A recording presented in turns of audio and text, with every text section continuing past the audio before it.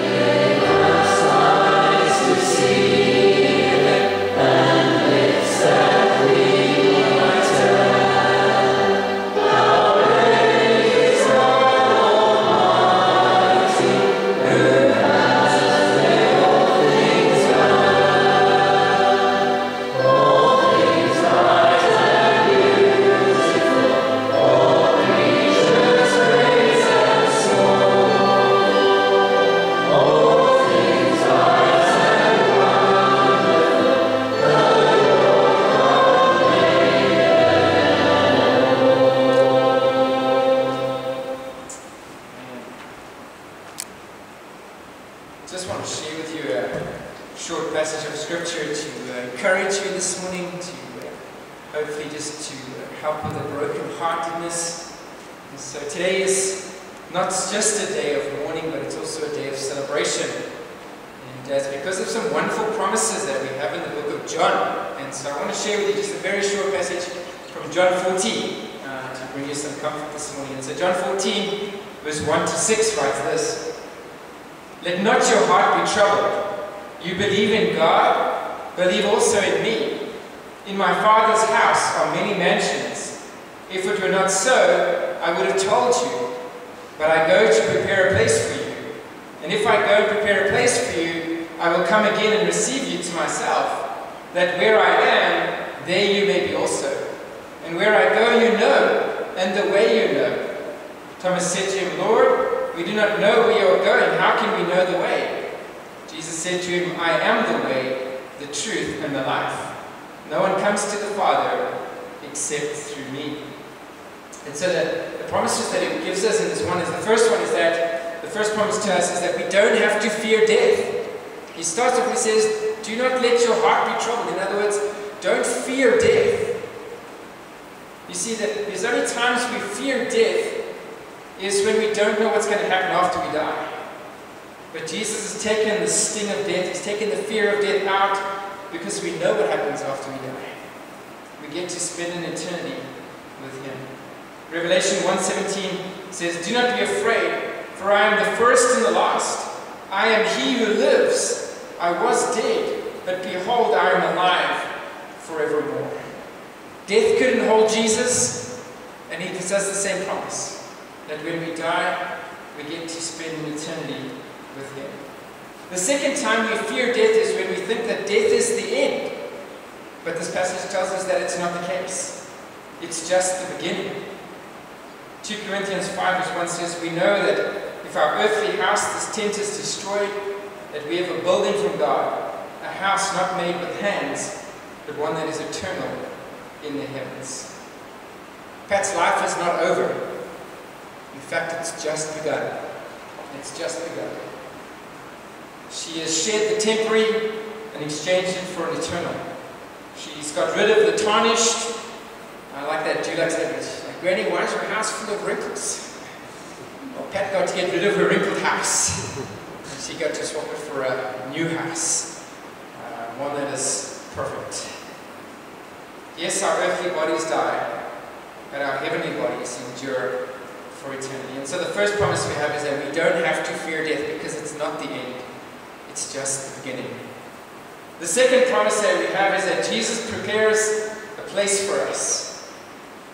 And I like what John says. John says that He's prepared a mansion. I love that. That's beautiful, because it's not a little shack. It's not a little dwelling. It's a mansion. She's in a mansion. Jesus says that He's going to prepare a mansion for us. And I like the way Revelation puts it. Revelation 21:4 says, "And God will wipe away every tear from their eyes. There will be no more death, no more sorrow, no more crying. There will be no more pain, for the former things have passed away." This mansion in heaven is in a place where there's no more sorrow, no more crying, no more queues, no more waiting for pension payouts, no more trips to the doctor, no more trips to the pharmacy, no more disappointment, no more hurt, no more frustrations. They've all been replaced with unspeakable joy. The pains of life are not permitted there. The failures of life are not there anymore. Can you imagine a place with no more pain, no handicap parking spaces? Heaven has no hospitals, nursing homes, rehabilitation centers. The days of aches and pains for Pat are over. She's in her mansion. The third beautiful promise that we have in this passage not only is that we don't fear death and that we have a mansion waiting for us, but the third promise is that He, Jesus, personally receives us. John says, "And if I go to prepare a place for you, I will come and receive you to myself, that where I am, you may be also." I want you to imagine the moment that the first thing that Pat saw when she opened her eyes in heaven was Jesus. He doesn't send an angel to fetch you. He doesn't send a representative. He personally comes and fetches you. The first image she saw was the Lord Jesus Christ, standing with His arms wide open to receive her into her great mansion that He has prepared for her, as He has prepared for us. Pat is experiencing a love right now that we cannot express in words. A love that forgives every failure she had in life. A love that mended every hurt that only she knew. A love that understood every feeling she had. An unconditional love that completely satisfies the longing of your soul. There's a beautiful passage in 1 Corinthians 13 that describes this love. It's a love that is patient and kind, forgiving, just a beautiful fullness of God's love. And that's what she gets to experience right now. The fourth beautiful promise in this is that it's available for us. Jesus said to Thomas, "Thomas, you say you don't know the way to heaven, but you do know." And then Jesus gives it. "I am the way, the truth, and the life." These beautiful promises of not fearing death and having a mansion and having Jesus welcome for us It's available to us. We know the way. It's through Jesus Christ. Pat understood this. She understood that without a relationship with Jesus, there is no good. There is no future. There is no hope. She understood that Christ came to take away her sins, not only hers but ours too. She believed in the great promise given in John 3:16. For God so loved the world that he gave his only begotten Son. Whoever believes in him will not perish but have everlasting life. God did not send his Son into the world to condemn the world, but that the world through him might be saved. He who believes in him is not condemned, but he who does not believe is condemned already. Pat knew that you have to have a relationship with Jesus. And if there's one lasting wish that Pat could have had, is that at a time like this we would make sure that we are right with Jesus. Because that's the only way we're going to see her again, is if we have that relationship with Jesus ourselves. And then we get these promises. Promise that when we die, he's the one that greets us. Promise that he's the one that's preparing a mansion for us. And the promise that when we have a relationship with him, we don't fear death, because we know it's not the end. Let's pray. Heavenly Father, we thank you for this wonderful, wonderful reminder in John, that you have gone to prepare a place for us, a mansion, and that where you are, there you want us to be too. And Father, we know that there's only one way, and that's through you, because you are the way, you are the truth, and you are the life. And when we believe on you and call upon you, we get to experience that love and that life. Thank you for the family here this morning, Lord. You know their hearts are broken, but we know that this is not the end, that one day we will see Pat again. We will rejoice with her on the streets that are golden. Father, we also want to pray that if there's anyone this morning that's here that maybe has wondered, it's maybe not where they should be, that knows their life is not right with you, may they take an opportunity this morning to make right with you. Father, that's the greatest gift that Pat can give, is an opportunity for us to make right with you, to know that we don't need to fear death, because we've asked you for forgiveness. We're going to play one more song this morning, and maybe just do this as a prayer. You're welcome to sing with it. Maybe just use this as a time to just ask God to come and make your life right. We're going to do a Power of Your Love as a tribute to Pat, and then we'll just do a few announcements. It's just where we are. Just take this time to just enjoy this song. Lord, we come to you. Power of Your Love.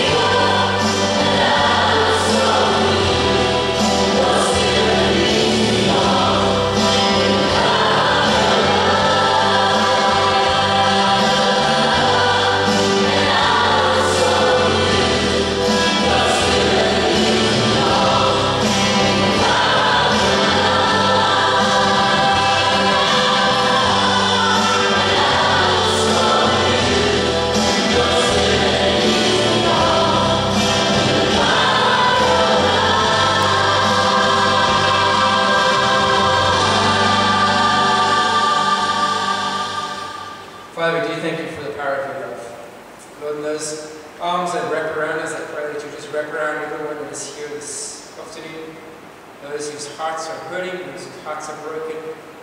Lord, you would be their comforter. Pray for the family, that you would just be with them in these next few days, these next few weeks. Father, that you would just wrap your love around them, camp around them, lift them up, we pray. Father, for Pat, we thank you that we can just commit it to you. Father, we thank you that she is safe in your arms. Lord, we pray for those left behind, for your comfort and your love today. In Jesus' precious name. Amen. Again, from the family side, just thank you so much for everyone who's been sending messages, for everyone that's been encouraging the family. From Calvin, just thank you so much. Please join us for some tea and some coffee and take some time to just share with the family and just give them unofficial from the pulpit, give them a hug. But let's do that. Let's feel free to join us for some tea and coffee. It's a meet at the family. Amen. Thank